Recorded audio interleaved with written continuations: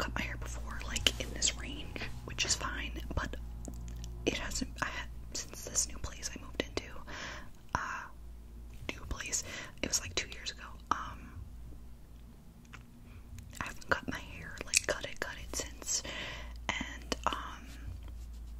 the bathroom is fucking sweltering. I thought I was going to die. Also, I had to do, like, the sections that I was donating so quick because I was literally starting to sweat onto my hair, and I don't think the little kids want sweaty hair. I really don't, but regardless, either way, that's why I have to go back in and do more of the back, but it literally, like, it's so hot, and I can't put a fan in there to help either because,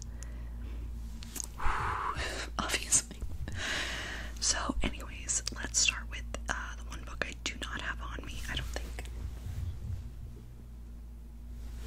No, I gave it back to my niece. I read the first Tokyo Ghoul manga by Sui Ishida. Correct me if I'm wrong. I'm bad with the names. But I read that. I thought it was pretty cool.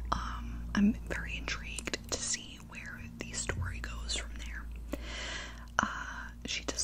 My niece does not have the rest of the series, so I have to wait until she acquires them.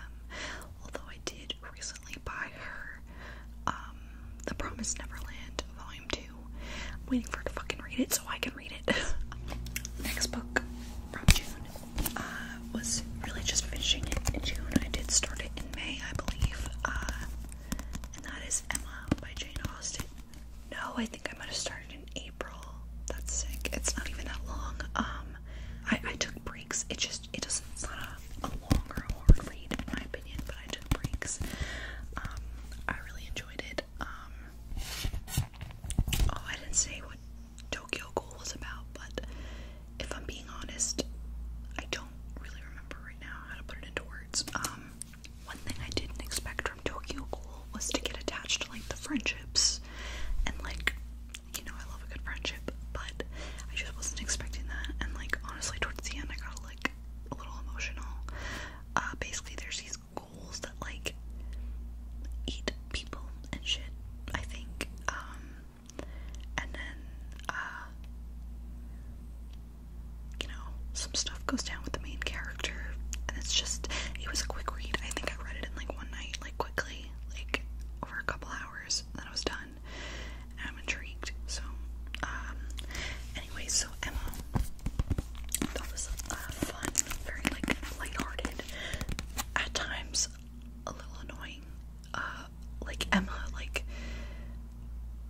sometimes, like, I loved her, but sometimes she would, like, annoy me a little bit, but, like, I do enjoy, like, a flawed narrator, protagonist, whatever, but I enjoyed it anyway. I liked the fun, like, cast of characters. I am a newly Jane Austen binge, so there's that.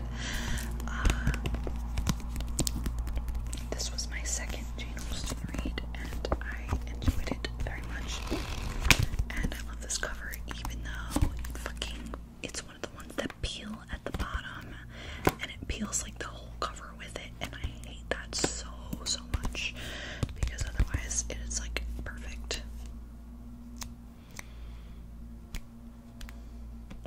I really want to watch the I know there's like a few movies adaptations of Emma, but I particularly wanted to watch the one with what's her name, Anya Taylor-Joy or something like that, because it looked very pretty, like, and aesthetically pleasing. I know there was one with Gwyneth Paltrow, and I only very recently found out that Clueless is, like, a twist on Emma, like, an adaptation, and I love Clueless. I have since I was a kid, so that was very interesting to me, and I'd probably like to rewatch it now soon.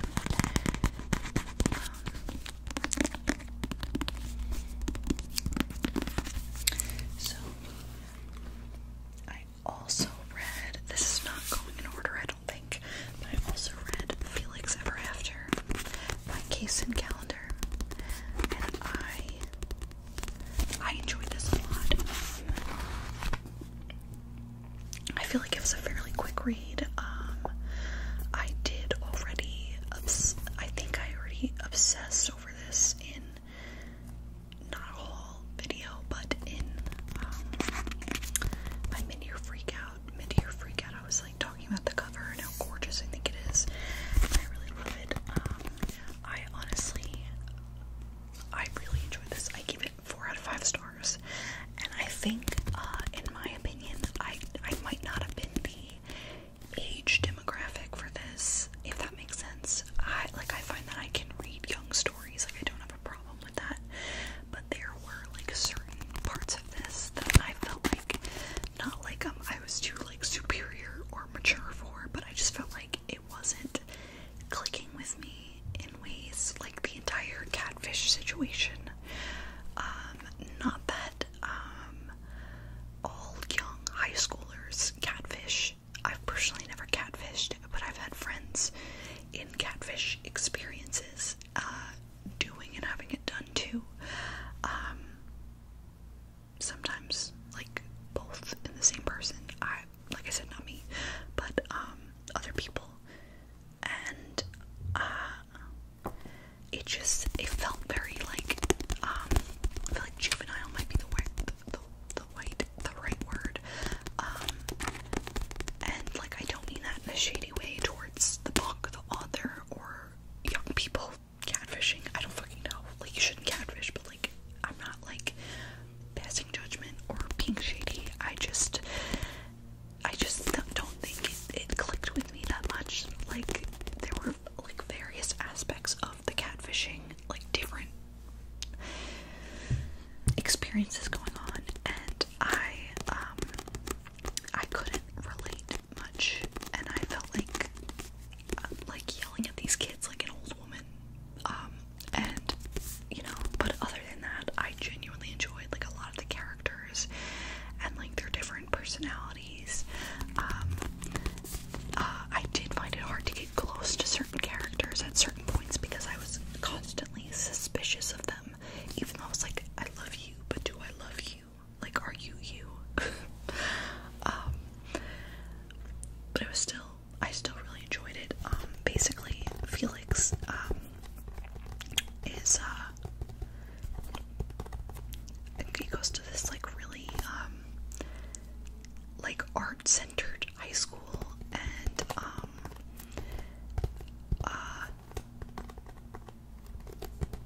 something happens where he's trans, and something happens where someone like anonymously puts up this like public gallery displaying his old pictures and his dead name, and it's really fucked up and awful. And then like that same person starts sending him messages, and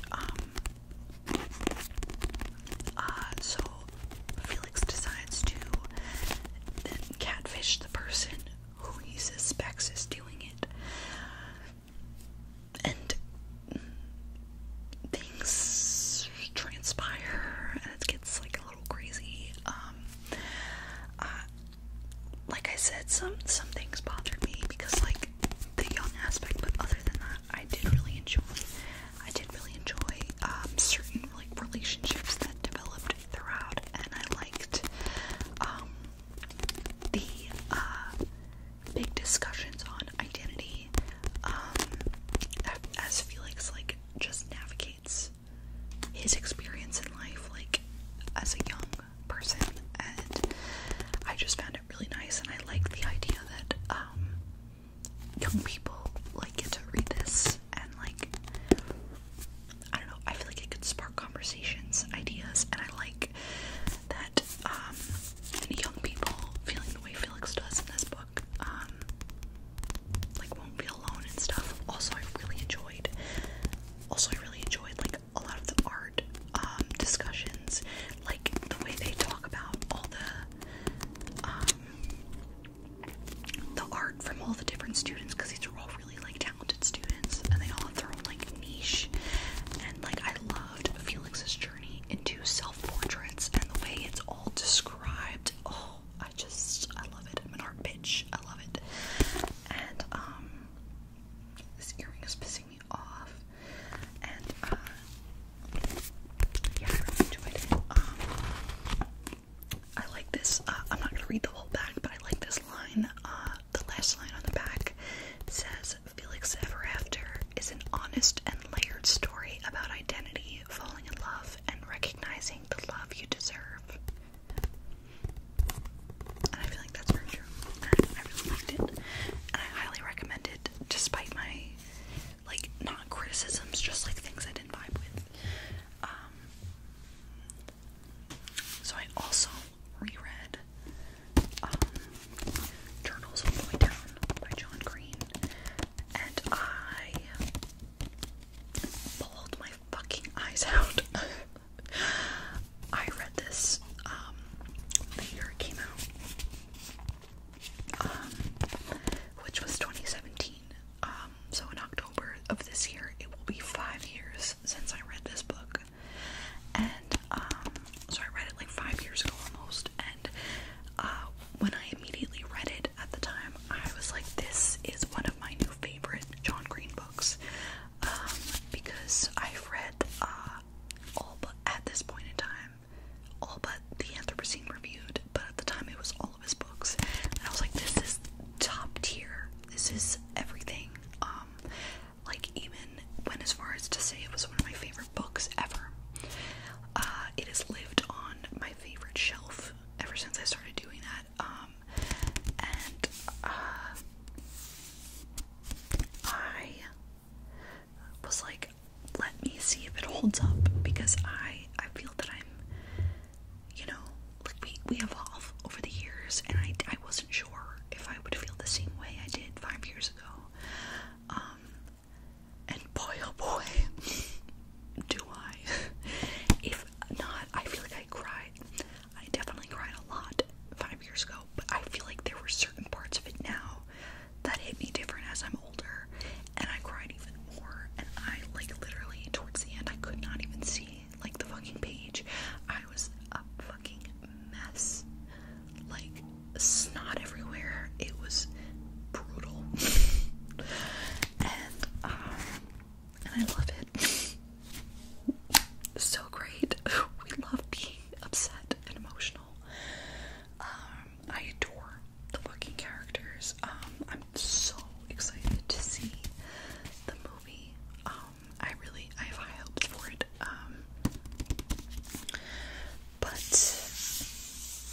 And I love the cover so much. I will read you the description, because I feel like with a book I love so much, it's hard to like, nail down the plot in a way, because I feel like I'll go off track and start talking about shit. 16-year-old Asa never intended to pursue the mystery of fugitive billionaire Russell Pickett, but there's a $100,000 reward at stake, and her best and most fearless friend Daisy is eager to investigate. So today together they navigate the short distance and broad divides that separate them from Russell Pickett's son, Davis. Asa is she's trying to be a good daughter, a good friend, a good student, and maybe even a good detective, while also living with the ever-tightening spiral of her own thoughts. In his long-awaited return, John Green, the acclaimed award-winning author of Looking for Alaska and The Fault in Our Stars, shares Asa's story with shattering, unflinching clarity in this brilliant novel of love, resilience, and the power of lifelong friendship. We love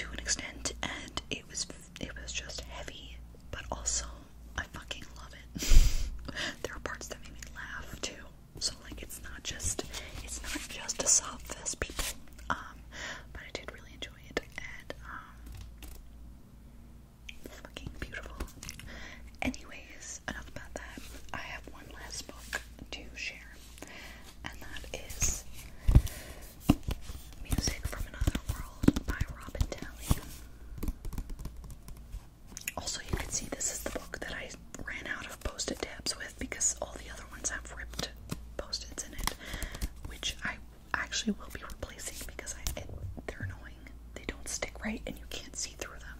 We'll get to that after. Anyways, this was very, very good. The main characters are Tammy Larson and Sharon Hawkins, and they are pen pals in 1977. I think it carries on to 78 maybe. All of it is either letters back and forth or diary entries from these people. Well, okay. Tammy, hers aren't diary entries per se, but they are letters to Harvey Milk, but she doesn't mail them, so they're technically diary entries. And then there's our letters to Sharon, and then Sharon has letters to Tammy, and also diary entries. So, like, we get to see what they share with each other, what they share with themselves, what they're holding back. They're both, well, I think Tammy's a lesbian. I think Sharon is bi, but they, like, don't even share this information at first. Sharon has a brother that's gay, and she loves punk music, and, like, just these two girls, like, you get to see them, like, come together as friends, and eventually, like, feel comfortable enough to share with each other and everything. But I feel like I did a really piss poor job of explaining the plot of this book, but I swear it's actually really good. They bond over the punk music and everything, and then there's, like, a lot of, like, family drama. Tammy's parents are super religious, but her aunt is like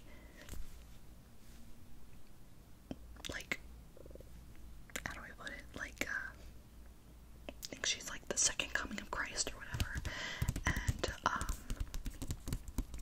basically has been like, I know what you are, since she was a kid. So that's really shitty. And then Sharon's mom is not, like, super religious, but, like, she agrees with a lot of the people who are anti-gay, and, like, this takes place in, like, it's pretty historically accurate for the time, and there's, like, I don't know, there's a lot of, like, self-discovery and like, liberation.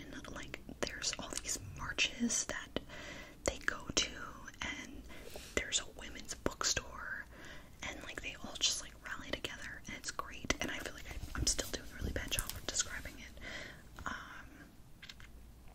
but that's really all it says here, and it's very good. I really enjoyed it. I think I gave it 5 stars, and I think I would definitely pick up another Robin Daly book in the future because I really enjoy her work. That's her. So I think that's it for now. This ended up being, like, much shorter, I feel like, than usual. Oh, let me show you something. So I normally get these post-it tabs, which you can see I had to use stupid ripped up post-its in these, but I normally get these, but, like, the Post-it brand, and they come with, like, 5 colors. Like, they're like this big. It's missing one because I've already gone about replacing the Post-its in the Priory of the Orange Tree. But so I ordered this on Amazon because everyone's like, yeah, they're pretty much the same, except you get so much more. And I'm like, cool, I get this long strip of colors that's so much more extra. This plus another one that I actually have inside of a book right now. 5 sheets of these. Are you kidding me? What is that?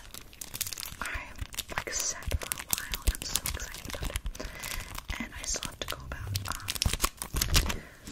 placing, like, all these because I don't like it. They fall out when you flip the pages. It's too much.